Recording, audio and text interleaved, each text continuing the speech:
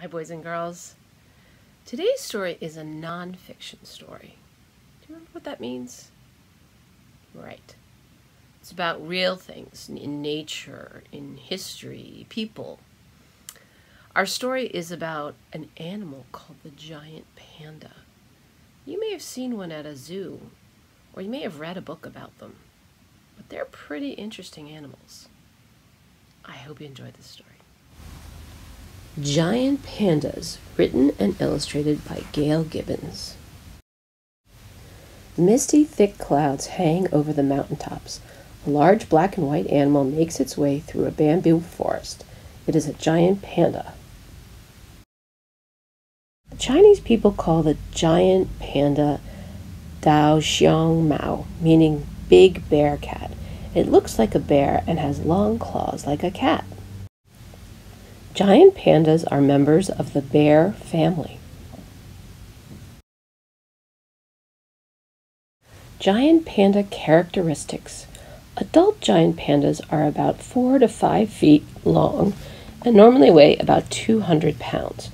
Most of the time they move slowly, but if they want to, they can move at a fast trot.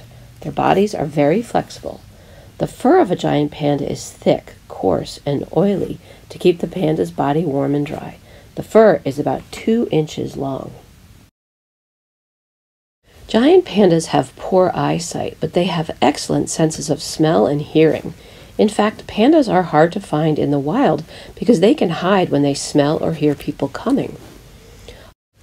Normally, giant pandas are shy and tend to stay by themselves. When they want to communicate with one another, they use about 11 different kinds of sounds. They bark, growl, squeal, and make other sounds to mean different things. A bark means hello. Growling or snorting means I'm frightened. Giant pandas also communicate by leaving their scent to tell other pandas they are in the area. They do this by rubbing a smelly liquid from glands under their tails onto rocks or trees.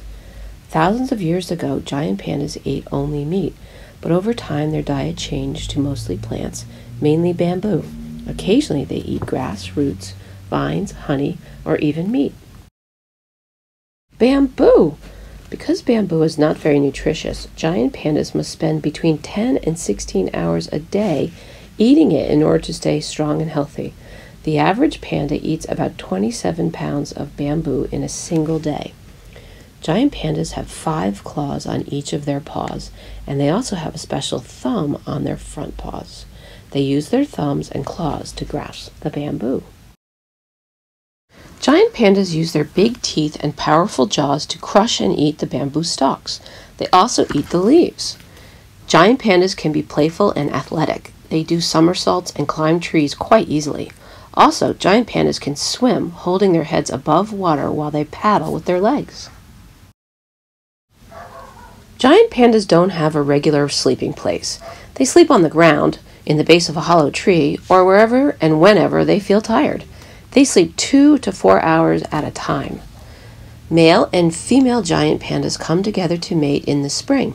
After mating, the male goes off on his own. The female makes a bed of bamboo, twigs, and grasses in a cave or among rocks or in a hollow tree. This place is called a den. In the autumn, about 5 months later, the mother panda gives birth to 1 or 2 babies called cubs. Immediately after giving birth, she begins nursing one of the cubs. A mother will raise only 1 cub at a time. Only one will survive. In their natural habitat, mothers usually give birth every 1 to 3 years. A cub is very small. It only weighs about 3 ounces and is about 6 inches long. The mother is about 900 times larger than her cub. It's amazing how gentle she can be. The cub has pink skin all over and some fuzzy white fur. Its cry sounds like a human baby. The mother holds her cub almost all the time. She won't leave to get food for herself for about 1 week after her cub's birth. In about 40 days, the cub opens its eyes. It has its black and white markings and is still helpless. When the mother wants to move her cub, she gently picks it up by its neck and carries it from place to place. At about 4 months old, the cub is able to crawl. At 7 months old, the cub can run and climb trees. It weighs about 20 pounds and has learned how to eat bamboo. At about 2 years old, the young giant panda weighs around 120 pounds. It has learned all it can from its mother. Now it is time for the young panda to live on its own. In another 2 years, it will be able to have its own young. Over the years, the number of giant pandas has become smaller because of the destruction of their natural habitat by people, accidental deaths in traps set for other animals, and the hunting of pandas for their fur. Because of their size, adult giant pandas have few natural enemies except for people. Around 1900, there were about 65,000 giant pandas living in the wild. Today, there are fewer than 2,000. The people of China are trying to protect them. They have set aside large areas called reserves where giant pandas can live safely. Also, it is a crime to harm or kill a giant panda. In China and in a small number of other countries, scientists are trying to help increase the population of giant pandas. These pandas are cared for in captivity. The scientists try to encourage the pandas to give birth and care for their cubs. When the young giant pandas are capable of living on their own, some of them are released back into the wild nature reserves in China. Others are placed in zoos. Whenever there are giant pandas in a zoo, people love to come and see them.